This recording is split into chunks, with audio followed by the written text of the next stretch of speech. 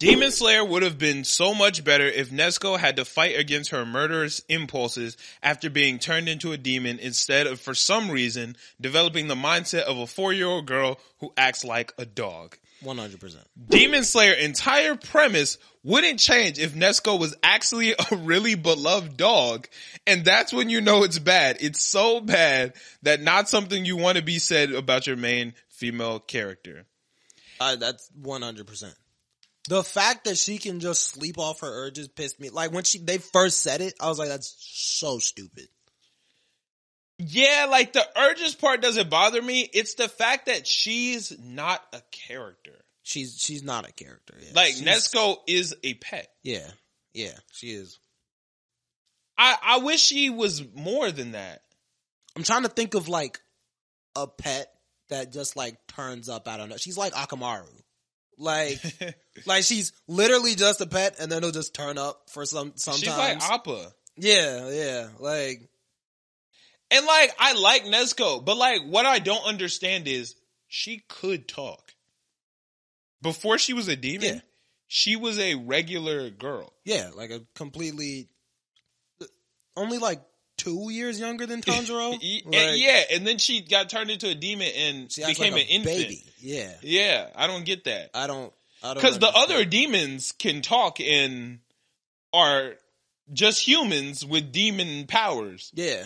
Why did she turn into a mixture between a baby and a pet? Like she turned into a kitten or a puppy. Yeah, kind of. I don't like that. And another thing that I don't understand it. It doesn't really bother me, but so she like sleeps off her urges and so she doesn't really crave people, I guess. Right. Why does she wear the bamboo thing if she doesn't have the urges? I think she does have the urges.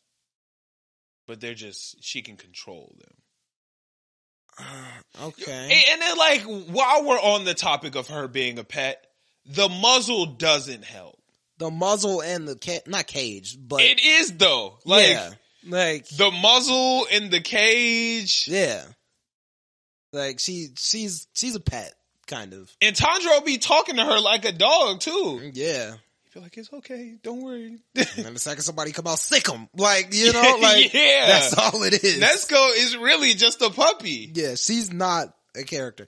If, I'm not gonna disrespect nobody, but like, if Nezuko is your favorite character, like, what? Like, you know? Like, if Nezuko's your favorite character, then like, what do you, like, what you mean? Yeah, like, what are you doing? Yeah, like, what? There's no characteristics. Yeah, like why is she your favorite character? Yeah, like she's actually, someone please answer that. Like someone who, if you're listening to this right now and Nezuko is your favorite character, I need an explanation. Yeah, like I don't have beef with Nezuko, but I also don't have beef with like Akamaru or anything like that. Right. But she's just not a character for real. Yeah. Yeah, I'm not a big Nezuko fan. She doesn't have any personality or characteristics. There's nothing. She don't talk. And you can have personality and not talk. That's the crazy thing. She just doesn't have any. I don't know why they don't give me an example. You can definitely have I can't think of who's a character that just like doesn't talk or has hella personality. I guess Boji. Boji, hella personality.